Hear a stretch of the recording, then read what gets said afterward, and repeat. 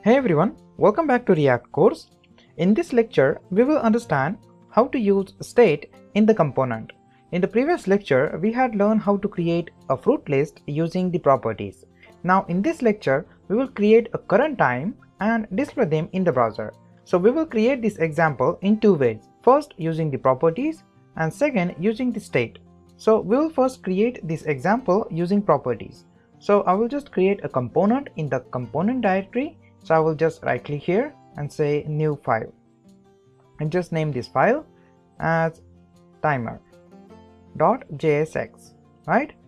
So this is my new component, and in this component I will first import my React and the component class.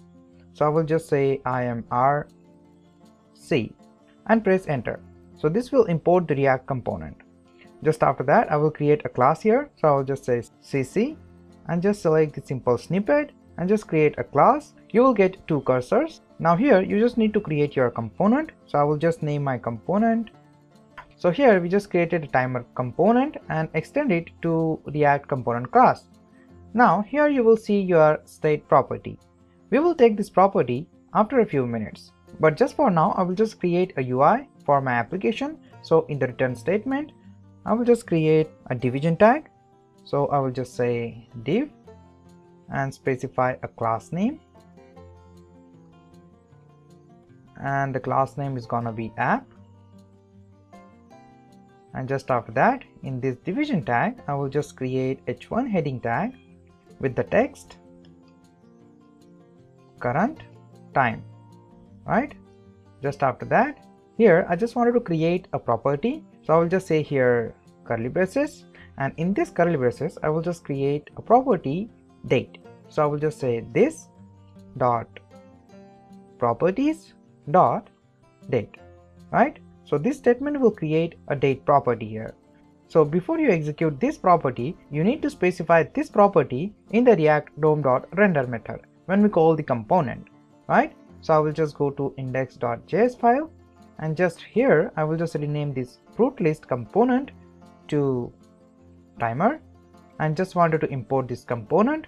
So I will just say import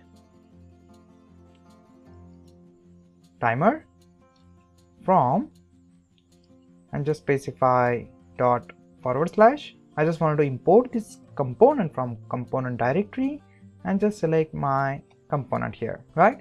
Now I just wanted to initialize this property here. So I will just say date is equal to, and in the curly braces, now here I just wanted to create an instance of the date object. This instance will return the date object to this date property, right? So I will just create an instance. So I will just say new date, right? So the date class will return the date to this date property. I will just save this document, and just after that in timer.jsx, so here we have date in the date object. Now I just want to get the time from this date object. To get the time, I will just say dot here and call a method which is toLocal time string. So I will just say toLocal time string and specify parentheses, right? So this method will get the current time, right? And I will just wrap this statement in h2 heading tag. So I will just create an h2 heading tag here and just wrap this here, and I will just say it is, and this is my time, right? Save this document and just execute it. So I will just start my development server. So here I will just say CLS to clear my screen and just first enter into my application. So I will just say cd my app, name of my application, and enter. And just after that I will say npm start and press enter. So this command will start the development server.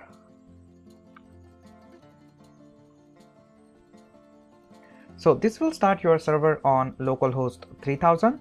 Oops, forgot to specify E here, right? I will just save this document, and right here you will get your current time. After every 1 second, I just wanted to update this time, right? Now to do that, I will just go to my timer.jsx file. Here this is my component. I will just close this window Now here I will just create a method. So I will just say, oops. So I will just say call me, right? In this method, I will just call set interval method. So this method will call this date object on every 1 second. So I will just say here set interval, and in the parenthesis I will just create a function. So I will just specify parenthesis here, call my arrow, and just specify body of that function, right? Now I just wanted to execute this function after every 1 second. To do that, I will just specify comma here to specify second argument. So this is my timer argument, and here I will say 1000 millisecond. So the 1000 millisecond is equal to 1 second. Right now here I just wanted to change the value of the date property and update the date after every 1 second. So here I will just say this dot property dot date, and I will just specify a value. So I will just say new date here, right? So this function will execute every 1 second and specify a new date to the date property, right? And then the date property will get the time and display on the document. I will just save my changes, right? And just after that I will just call this method. So what I will do is I will just call here curly braces and say call me, right? So this will call this method, right? And this method will execute after every 1 second. So I will just save this document. Oops, you will get an error. The error says you cannot access to read only property date. So this error will show you cannot change the property of an object. As you know, in the previous lecture we learned the properties are immutable. You can't change the properties. In that situation you have a state object. Now let's convert the same example using the state object, right? So in this timer component I will just initialize my state property.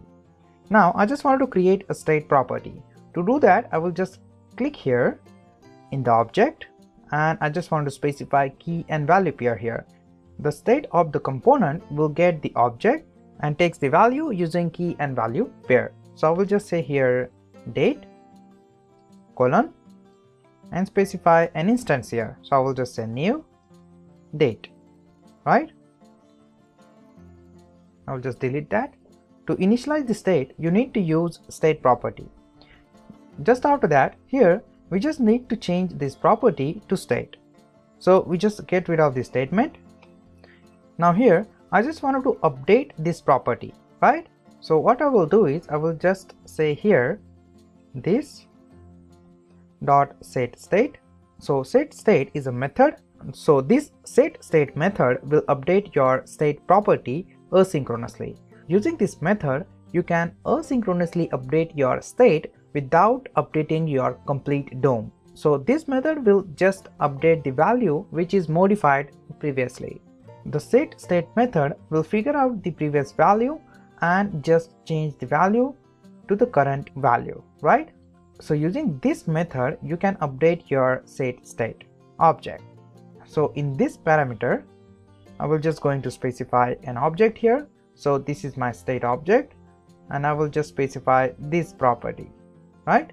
So what I will do is I will just say here date colon new date, right? So I will just save these changes. I just wanted to replace this property to state. So I will just remove this property and say state here, right? Save these changes, and in index.js file I will just remove this date property, save these changes, and here you will get your timer. So I will just right click here and say inspect and just go to my body section, and in this body you will get your root element. This is division tag, your app element, and this is the h1 heading tag.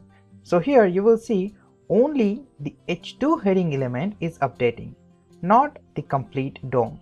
The benefit of using virtual DOM is this. So here you will see the only h2 element is updating, not the whole DOM. So using setState method, you can update your component state, right? That's it. Now you understand how to use state property in your application. In the next lecture, we will move further and understand the more concept regarding to the state property. I hope you understand this lecture. If you have any question, you can ask me in the comment. Answering the question specified in the comment will definitely help you to improve your knowledge.